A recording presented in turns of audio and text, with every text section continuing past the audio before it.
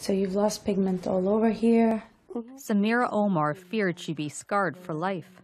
Some pigments I lost on the forehead. Okay. And also the back of my neck is all scarred. The 17-year-old says she was the victim of a horrific bullying incident. It happened this past summer when living in the UK.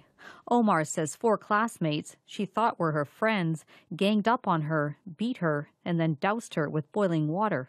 And I remember I looked into the mirror when I was calling for help, and I could see my skin completely hanging off me. My neck was burnt, and I had like skin peeling here and here, and it just felt like as if I've been through hell and back. Omar says police are investigating her case. She's since retreated home to Canada to heal the emotional scars, but she thought she'd always bear the physical ones until she met Basma Hameed.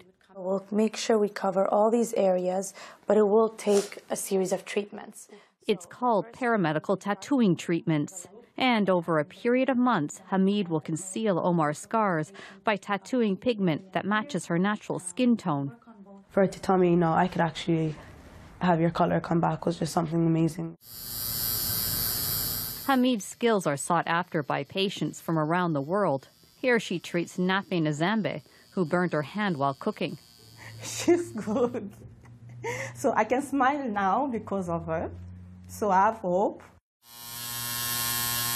Nzambe saw results after her first session. This part was white as this one, but now it's black. My normal skin color. Hameed's first patient was herself. At age 2, she was severely burned by hot oil in a kitchen accident.